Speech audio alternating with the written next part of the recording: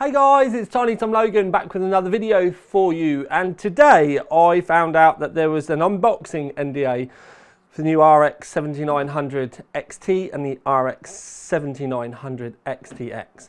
I found out about half an hour ago. I've been so focused on actually benching and getting all of the testing done, I missed that fact, so I'm now hurriedly making you a video. Now I'm going to make it about aesthetics so we can have a good look around these cards, but also the fact I'm lucky enough to have the XFX Merc 310 Black Edition here as well. So we can have a good look at these, but there is a lot more technical specifications. There's all kinds of other stuff and photos and technical breakdowns not taken apart, but looking at the specs on the website, because I've not written that.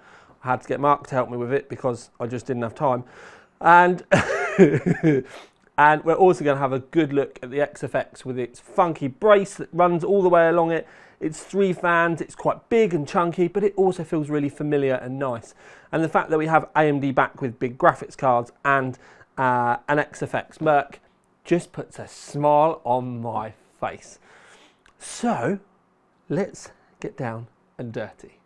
Now, as I said, I wanted to make this about aesthetics, so we'll do the AMDs first, because at first glance the cards do look very, very similar, but there is a very small difference in that the smaller of the two on the right hand side is the XT, and then the XTX is ever so slightly larger.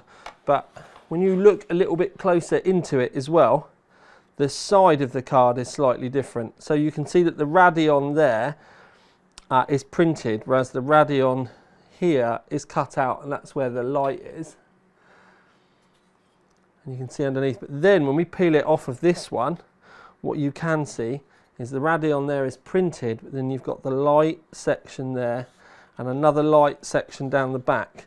Now, the fan sizes are ever so slightly different as well, to obviously allow for the extra PCB height.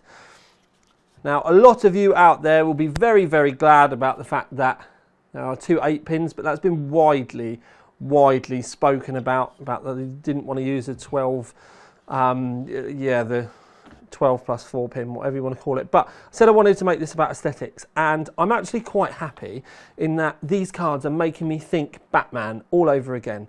The old kind of 7900s that we would have had way back in the day had a very kind of similar kind of Batman-y, swoopy heatsink or shroud, whatever you want to call it, and the angular motion of this with the red flashes is very much making me think Batman again, and I really like it. Now, yes, I know a lot of the NVIDIA fanboys are going to be shouting at the screen and saying that, you know, NVIDIA's machine cooler is so much more expensive and so much nicer. But with all due respect, like, do you really want to spend $400 on a shroud and everything? It's completely up to you at the end of the day. I like the black, understated nature of this with the small red detailing. The fact that the back plate isn't completely flat as well, you can see it tapers down at the end, and that's why I'm kind of thinking Batmobile kind of vibes again with this. I like the fact it's not just a rectangle. They've spent some time. Even the heatsink, if you look, cuts in at the edges, and it is just very, very pretty. Now, that's the bigger of the 2 cards. When we come on to the smaller of the 2 cards, it doesn't have that cut in, that angular kind of aesthetic. It's more then down to the shroud than anything else. So the XT, the cheaper of the 2, does, the more you dig into it, feel like they may have just saved that money on the cooler itself, because I'm not sure whether I meant to say, but the MSRPs, blah, blah, blah, blah. The baby one's going to be $899 and this one's going to be $999, so less than £1,000. And we kind of know that they're aiming them at the 4080 as well, so they're both cheaper. But I'm not allowed to talk about performance or anything yet. It's just aesthetics. Round the back, DisplayPort, single HDMI, and then a USB-C. So that is that. But now I really do want to talk to you about the XFX. Okay, so the XFX does feel very, very familiar. The way that the 3 fans on the front is just, it's just a nice, calming, welcoming place to be. I say that because I've obviously worked with a lot of these cards over the years, and it just has that XFX vibe to it. Love the fact that they kept the XFX logo just white, very subtle up the end, and then there's no anything like major else to really report. The black on it looks like it could be unscrewed very easily, so I think we could pull that off and we could paint that without too much of a problem. I kind of do wish they had done the back plate, which is quite nice, got all those lines in it, but I do feel that, or I wish that they'd done that black rather than that, and just left that very subtle silver line around the fans and around the outsides. It's a big old card, but the other side of it that I did want to talk to you about today is it does come with this bracket, which then makes it stick out even further. But thankfully, the angular part of the card here is also mimicked down the angle of the bracket, but it goes right the way along the card, and it's difficult to show because of lighting and stuff, but it is there, and but it's underneath the actual card mount itself.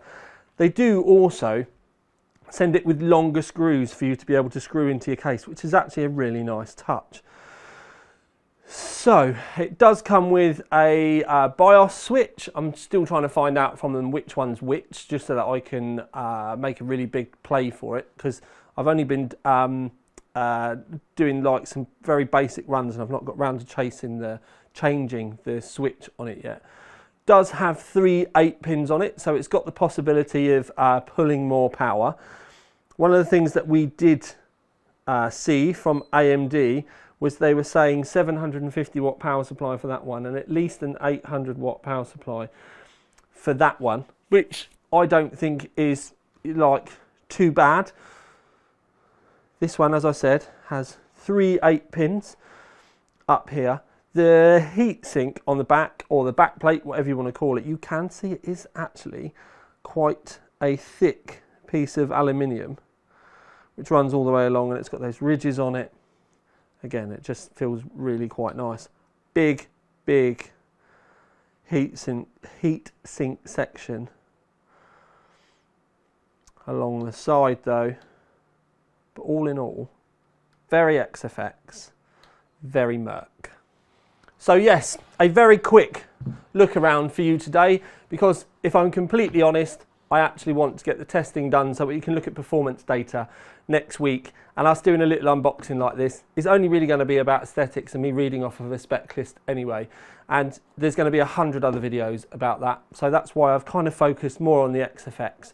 But obviously we need to know the baseline performance with these before we move on to possible big overclocky cards like that. So lots of niceness today.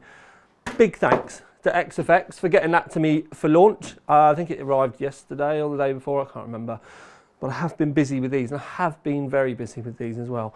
I've got some interesting stuff to come for you for next week, which is why I do need to bid you farewell and move on. Please like, subscribe and comment. Yes, I have done the video very quickly. Instagram is there. We're going to be smashing stuff up on Twitter.